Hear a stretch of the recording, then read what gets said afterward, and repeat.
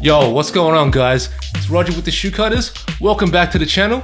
Today's part 2. We'll be continuing with our build. We'll be adding the liners, the foams, and the eye stays. So let's not waste any more time, and let's get straight into it.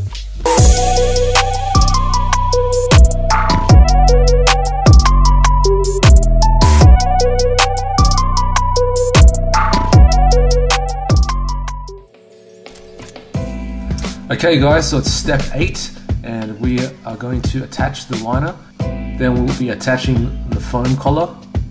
Then we're going to flip the liner over and roll the edges.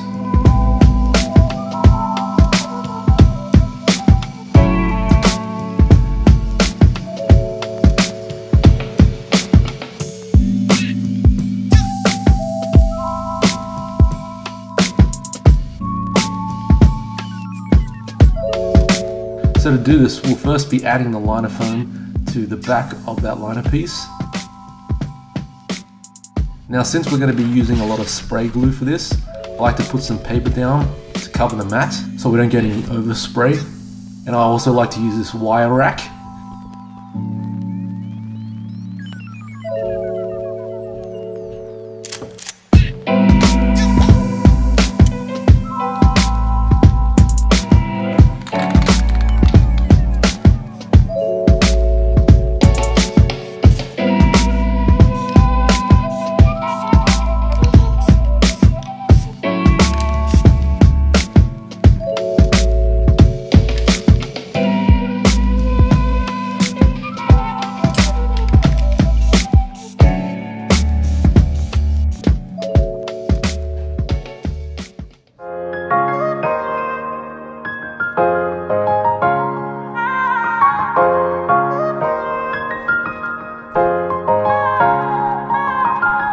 Now when you're using the sprays, it's easy to get a lot of glue on your hands.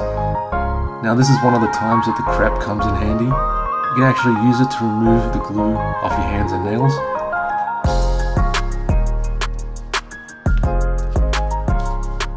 And now what we want to do is grab both pieces, have them facing each other, and stitch a line from here to the other end to attach it together. And we're going to use a bull clip and clip it in the middle to help hold it together while you're sewing. And now let's bring it over to the machine to get it stitched up.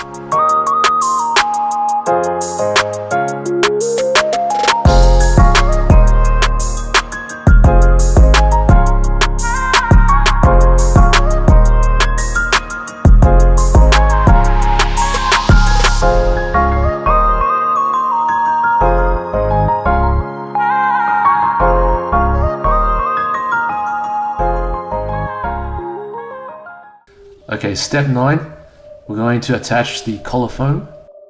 Okay, now if we have a look at the back of the liner, you can see that stitch going across.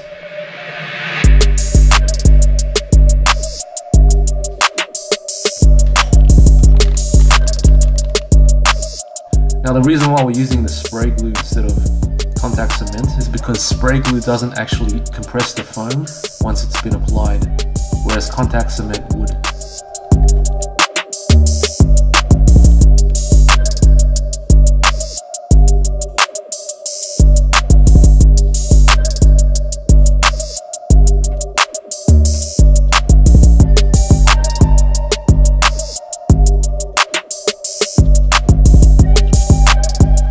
Now that we've got the foam glued down, it's time to move on to step 10, flip the liner and roll the edge. Now we can use the bone folder to help get into some tight spaces and push the foams around. And what I'm doing is actually flipping and rolling it in sections. So I applied a little bit of glue at the start, folded it, then I'm going to go back and spray a little bit more glue in that section and repeat the process.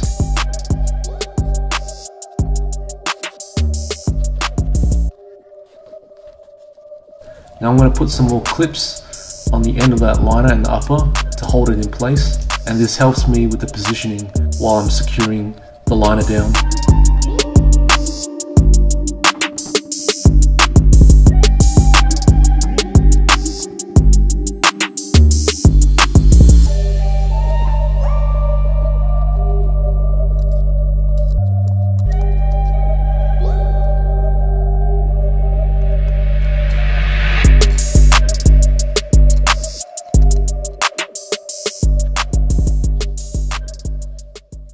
So step 11, we have to continue gluing down the rest of that liner to the upper. And what we're going to do is just apply that glue to all the areas on the liner and the upper that we didn't spray with the glue. Make sure the whole area is covered. But instead of using the spray glue, we're actually going to use a different type of glue called Aquilium, which is a water-based contact adhesive. And what I like about this glue is actually it has no smell.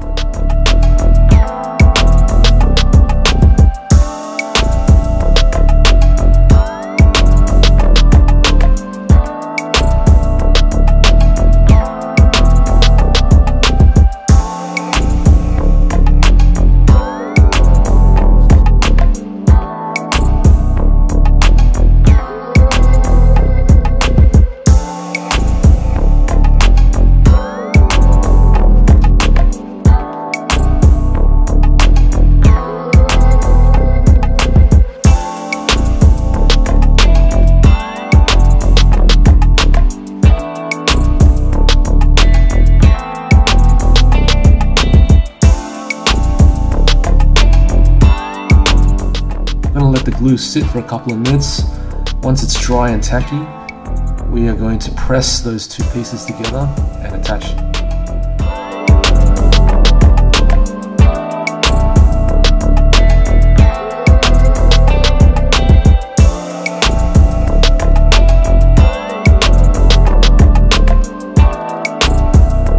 Now at this point, it's good to grab your Eyestay and do a quick test fit, just to make sure that your liner positioning is in place.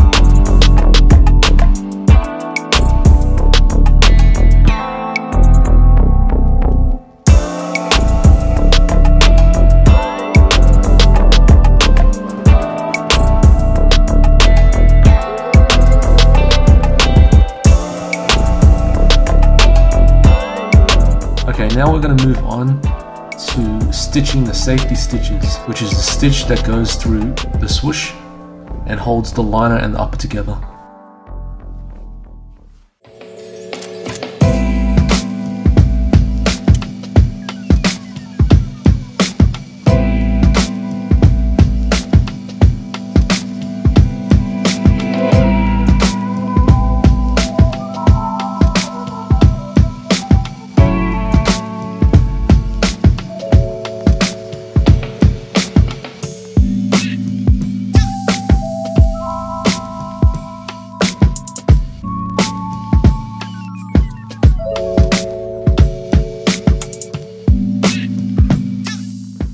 And don't forget to cut and singe the loose thread ends after you finish stitching.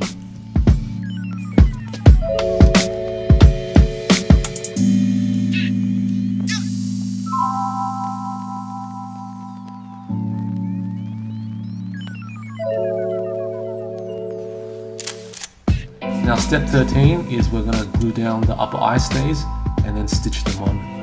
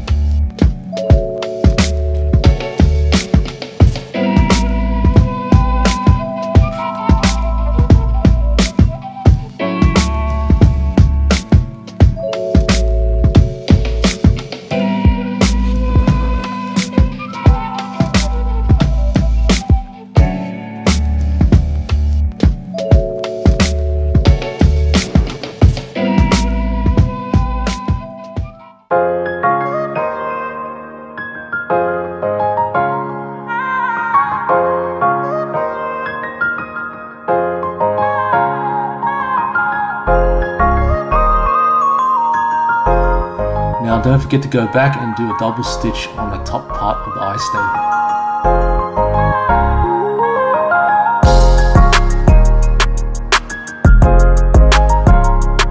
stay. Next we will glue down the lower eye stays and stitch them on.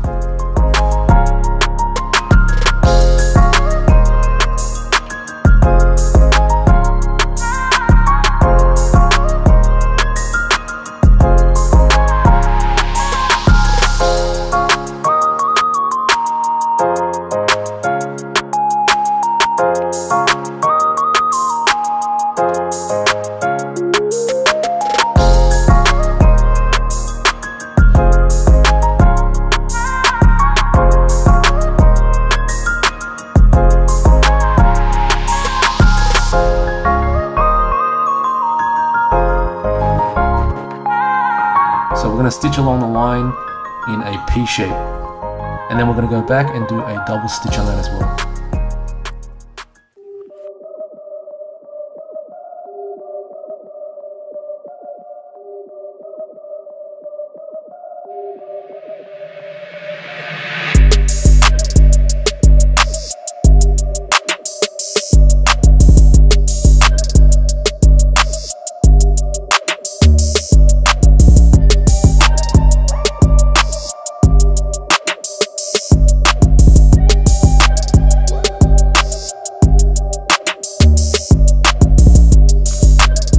Okay, step 17, we're going to go punch out all the lace holes across the eye stays, and you're going to want to make sure that you use your chopping board for this.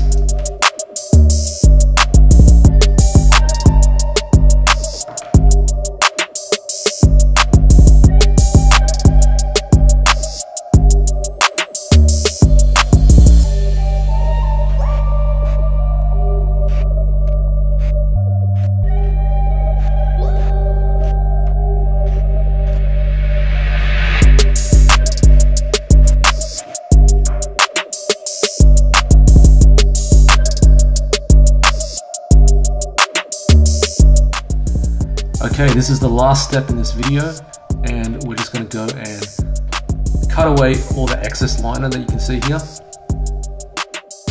And we're also going to make a horizontal cut across there to create an allowance for when we close the upper.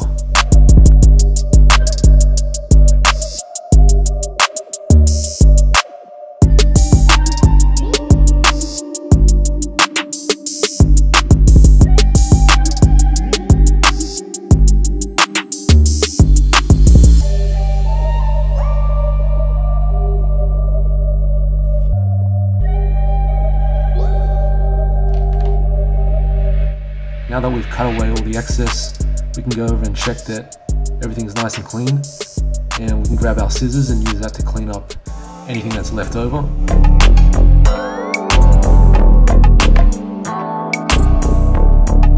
And I also like to use the lighter for the final cleanup.